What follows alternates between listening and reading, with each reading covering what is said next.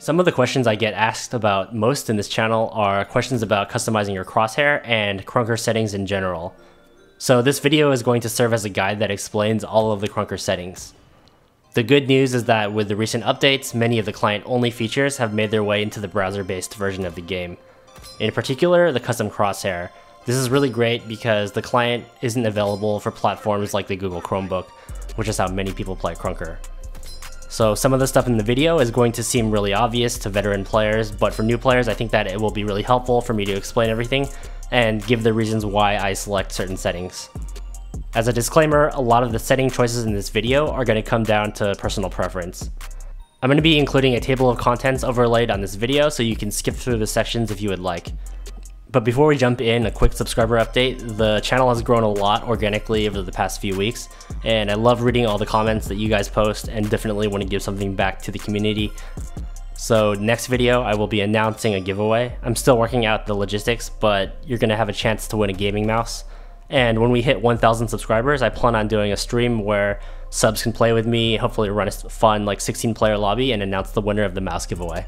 So now let's take a look at the Krunker settings, and we're going to be going over all the basic settings. We'll be covering everything except for the add-ons section, which is only available on the Krunker client. To access settings, click here on the bottom left corner of the screen.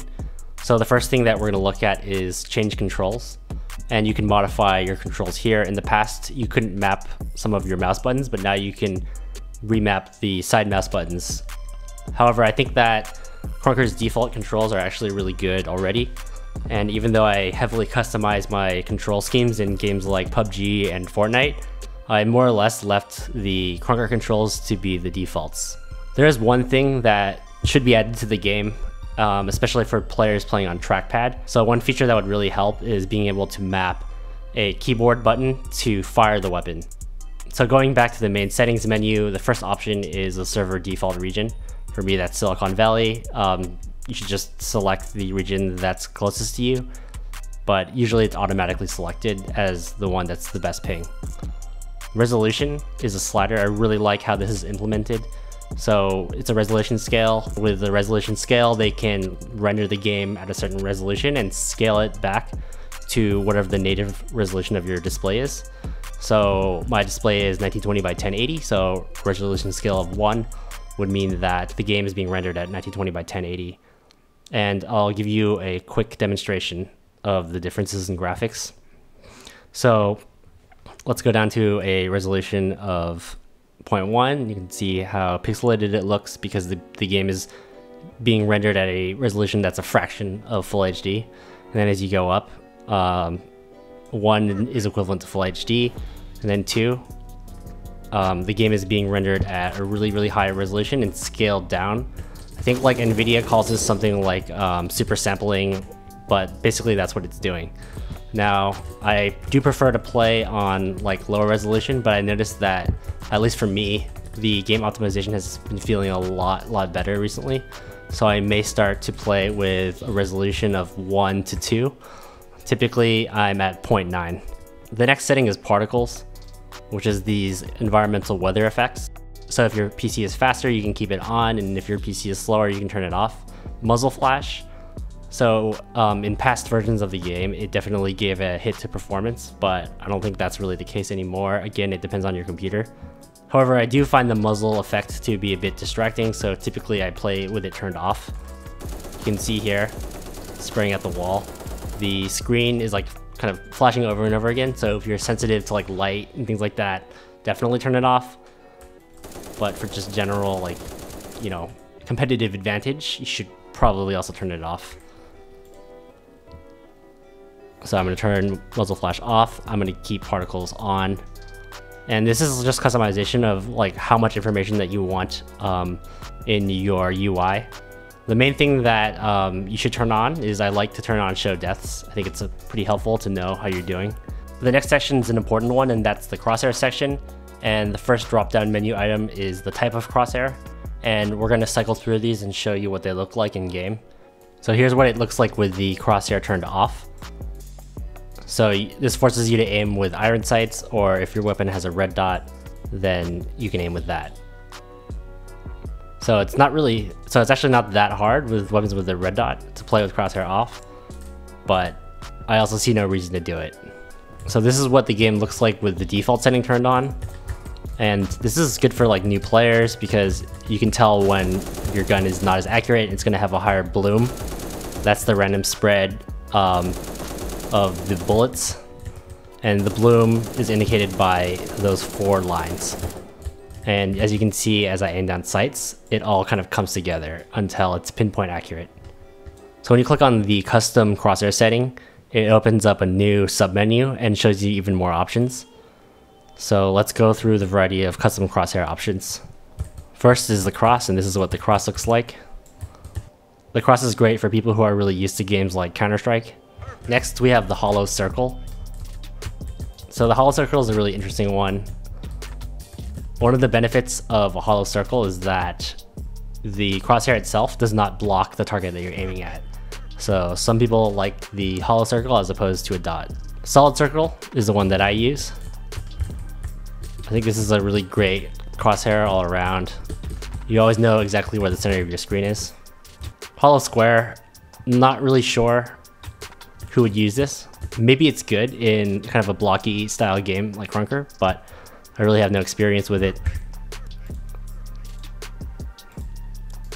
And lastly, the solid square is a square filled in. So now let's look at some of the other parameters of the crosshair.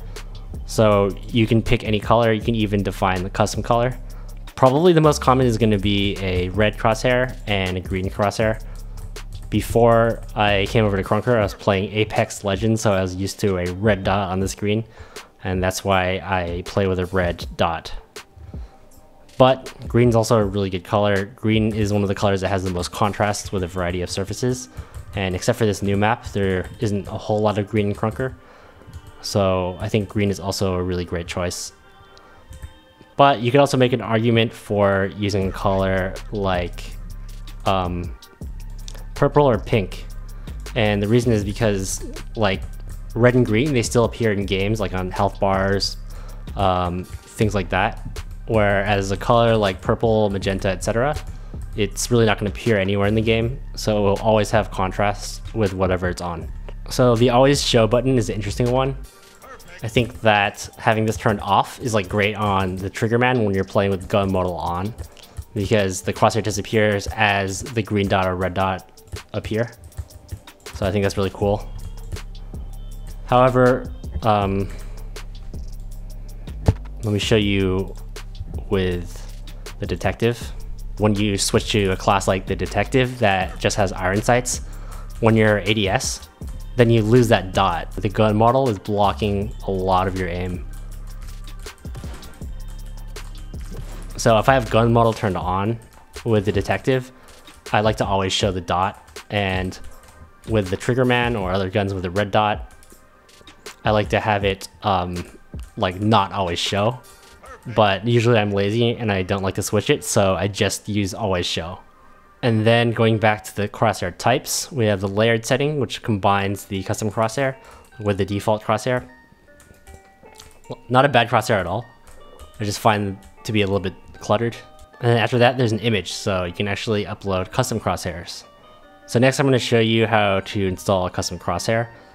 And the crosshairs I found are from the Krunker client Discord, so if you're looking for custom crosshairs, I recommend that you go there. And thank you for everybody who created these crosshairs. So all I have to do is enter the URL of the image. And you can see here, now I have my cool custom crosshair. So there's like the crosshair, and then there's the scope image as well. So I'll show you how to install that. All right, so this scope image is by Kato. And over here, you can enter your scope image URL. And when I scope in, I have my cool custom crosshair. Obviously it looks a little bit weird with that black box around it. So let's go back to the settings. And we're gonna disable the setting scope borders. And now we have our custom crosshair working properly. This one gives a nice field of view. Now we're gonna go back to the gameplay section of the settings. So in another video, I talked about how you can fine tune your sensitivity to the 100th place. You just have to go to the 10th place first. So like 0.4, drag that up. And then I can enter the 100th place after that, and even go further. So I recommend fine tuning your sens, field of view. I think 120 is great. I prefer 110 because it's a little bit easier to hit enemies from far away. The next is going to be weapon FOV, and it's a good idea to keep this high if you're going to keep your gun model turned on. And if I have my weapon FOV at 60, the gun blocks a large portion of the screen. I increase that to 120. So I can still enjoy using some awesome weapon skins, but my view is not as obstructed when you have high weapon FOV. Personally, I do prefer to play at 110 weapon FOV. Invert Y-axis, it just reverses the up and down of your mouse movements. And audio, pretty self-explanatory, but I do tend to keep it a bit lower because I find Krunker to be on the louder side. Now I'm going to talk about a section called editing, and the first option here is show weapon. So if I disable it, the gun model disappears. So I think it's cool that this option exists, but I do see it as a bit of an unfair advantage. In other games, the weapon model blocking your field of view is kind of part of the game balance. And by allowing you to disable the gun model, of course everybody has this option, but it kind of goes in conflict with the idea of having skins in game as well. So personally, might be an unpopular opinion, I'm not really sure, but I think that this setting should not be allowed. However, if you do play games like Quake at the highest competitive level, they, you can see that they have the gun model disabled, and it's just part of it. Next, I'm going to be illustrating the weapon bobbing effect. So first, let's max out weapon bobbing, and look how the gun model moves up and down. And look, you can see like when my body is turned, like if I'm doing sliding and jumping. So this can be distracting to some players, but for other players, it's really good visual feedback to know when you're crouching, when you're sliding, etc. And it definitely gives you a sense of like movement, which can be nice. So now let's turn weapon bobbing completely off. The gun just stays completely still. So maybe, this might be better for steady aim, but, you're not exactly sure like when your player is crouching, and you just don't get that feeling of feedback.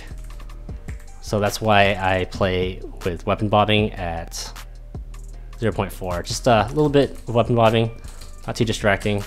The next setting, depth map, it refers to the information on 2D surfaces about distances. I think this one is mainly used for like debugging. And then green screen, again, all the like objects are illuminated in green. Again, it's probably a tool used by developers. So the next one is pretty interesting, and it's called ambient shading. So that means there's like a simulated light source, and the objects have different degrees of like shade. So darkness versus lightness to give an effect of light. And so if this isn't a big hit to your performance, it is pretty cool to keep it on. It makes the game kind of look a bit more realistic. However, in terms of competitive advantage, sometimes you want everything to look really flat. So if I'm playing tryhard mode, I typically will turn it off. Lastly is the mod section. So I don't use mods too often. I haven't really messed around too much with it, but in order for the mods to work, you have to hit the load mods button, and then you can auto load mods as well. So match end message, I haven't used this yet, but I could say something like, thanks for playing with me, subscribe, whatever, as my match end message. So when the match is over, I can broadcast out my advertisement or whatever you want to say. I did say that I wasn't going to talk about the add-on section, but I do want to talk about one feature, and that's the unlimited FPS button. It's available on client, and enabling it, first you have to restart the client, so let's do that. So now we have the unlimited FPS button enabled. Now, some things like jump height are actually impacted by the game's frame rate at the moment, and also sliding. So I can slide for further distances and jump higher. Easily make that jump. So it can give you an advantage, but this will be patched and fixed in the future. So personally, I like to play at a very stable 144 FPS, and that's why I typically keep unlimited FPS off. So that's my overview of Krunker settings. Again, if you're a veteran player, a lot of these settings you probably fully understand already, but if you're a newer player or someone who is just messing around with their settings, hopefully there's something here that's useful to you. Settings also do really come down in terms of personal preference. So let's say you just want the game to look really good, you don't care about frame rates as much, or maybe your monitor is capped at 60 FPS, then you don't need to worry about frame rates. Of course, your settings are going to look really different than the person who's playing on their Google Chromebook at school. So it really depends, and you really just have to find what works best for you. Secondly, you really have to think about whether you're going for the ultimate competitive advantage, or you're playing the game for fun, or you really want to balance the two, which would be like in my case. So just think about that, and that will help you guide your decisions on tweaking the settings. And as always, thank you so much for watching, and if you enjoyed the video, please like and subscribe to my channel.